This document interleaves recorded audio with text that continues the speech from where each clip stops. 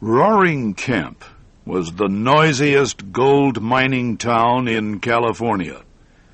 More than 100 men from every part of the United States had come to that little camp, stopping there for a short time on their way to getting rich. Many of these gold miners were criminals. All of them were violent. They filled the peaceful mountain air with shouting and gunshots. The noise of their continual fighting finally gave the camp its strange name. On a sunny morning in 1850, however, the men of Roaring Camp were quiet. A crowd was gathered in front of a small wooden house by the river. Inside that cabin was Cherokee Sal, the only woman in camp. She was all alone and in terrible pain. Cherokee Sal was having a baby. Deaths were not unusual in Roaring Camp, but a birth was big news. One of the men turned to another and ordered, "Go in there, Stumpy, and see what you can do." Stumpy opened the cabin door and disappeared inside. The rest of the men built a campfire outside and gathered around it to wait. Suddenly, a sharp cry broke the air, the cry of a newborn baby. All the men jumped to their feet as Stumpy appeared at the cabin door. Cherokee Sal was dead, but her baby, a boy, was alive. The men formed a long line. One by one, they entered the tiny cabin.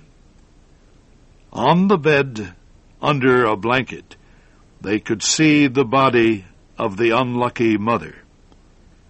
On a pine table near that bed was a small wooden box. Inside lay Roaring Camp's newest citizen, wrapped in a piece of bright red cloth. Someone had put a large hat near the baby's box, and as the men slowly marched past, they dropped gifts into the hat: a gold tobacco box, a silver gun, a diamond ring, a lace handkerchief, and about $200 in gold and silver. Only one incident broke the flow of men through the cabin.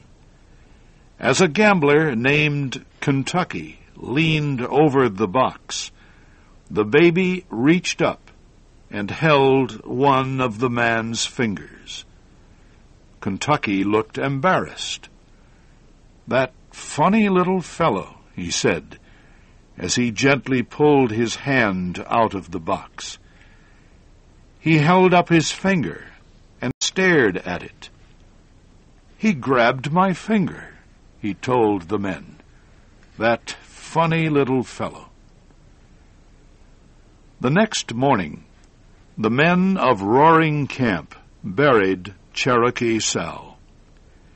Afterwards, they held a formal meeting to discuss what to do with her baby. Everyone in the camp voted to keep the child, but nobody could agree on the best way to take care of it. Tom Ryder suggested bringing a woman into the camp to care for the baby, but the men believed no good woman would accept Roaring Camp as her home, and they decided that they didn't want any more of the other kind. Stumpy didn't say a word during these long discussions. But when the others finally asked his opinion, he admitted that he wanted to continue taking care of the baby himself. He had been feeding it milk from a donkey, and he believed he could raise the baby just fine. There was something original, independent, even heroic about Stumpy's plan that pleased the men of Roaring Camp. Stumpy was hired. All the men gave him some gold to send for baby things from the city of Sacramento. They wanted the best that money could buy.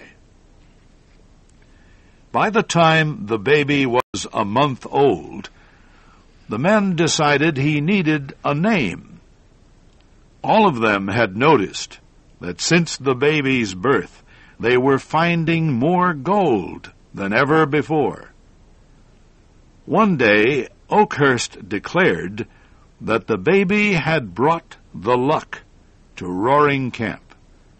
So Luck was the name they chose for him, adding before it the first name, Tommy. A name day was set for him. The ceremony was held under the pine trees, with Stumpy saying the simple words, "I proclaim you Thomas Luck, according to the laws of the United States and the state of California, so help me God." Soon after the ceremony, Roaring Camp began to change. The first improvements were made in the cabin of Tommy, or the Luck, as he was usually called. The men painted it white, planted flowers around it, and kept it clean. Tuttle's store, where the men used to meet to talk and play cards, also changed. The owner imported a carpet and some mirrors. The men, seeing themselves in Tuttle's mirrors, began to take more care about their hair, beards, and clothing. Stumpy made a new law for the camp. Anyone who wanted the honor of holding the luck would have to wash daily. Kentuck appeared at the cabin every afternoon in a clean shirt, his face still shining from the washing he'd given it. The shouting and yelling that had given the camp its name also stopped. Tommy needed his sleep, and the men walked around speaking in whispers.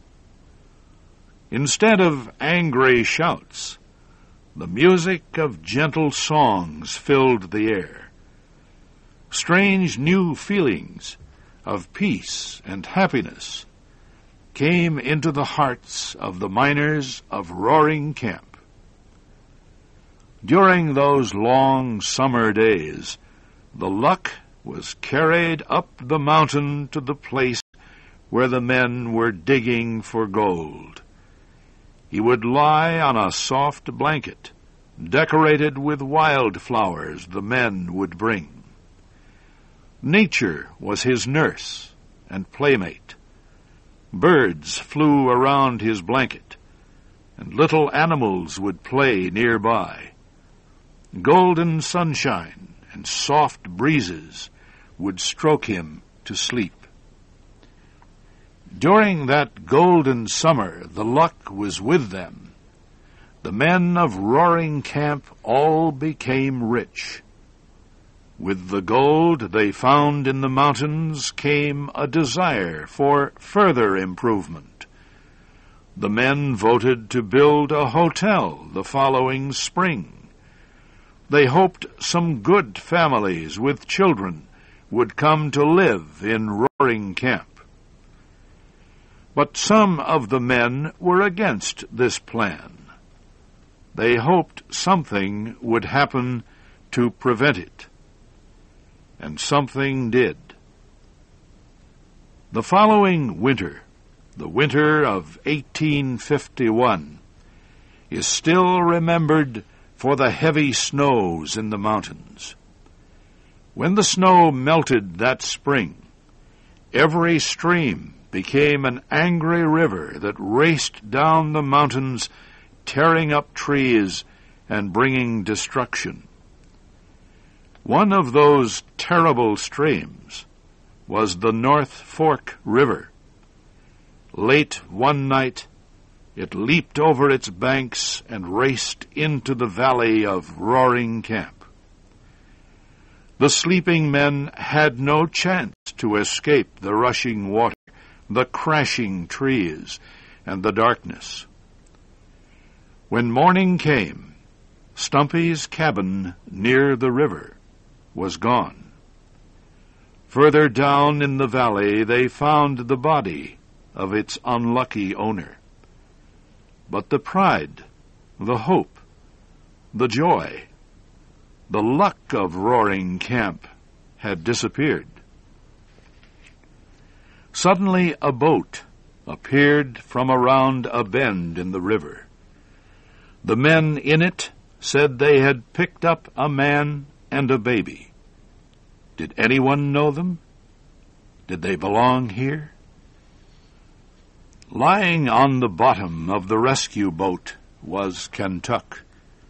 He was seriously injured, but still holding the luck of Roaring Camp in his arms. As they bent over the two, the men saw the child was pale and cold. "He's dead," said one of them. Kentuck opened his eyes. "Dead?" he whispered. "Yes, Kentuck, and you are dying too." Kentuck smiled. "Dying," he repeated. "He is taking me with him. Tell the boys I've got the luck with me."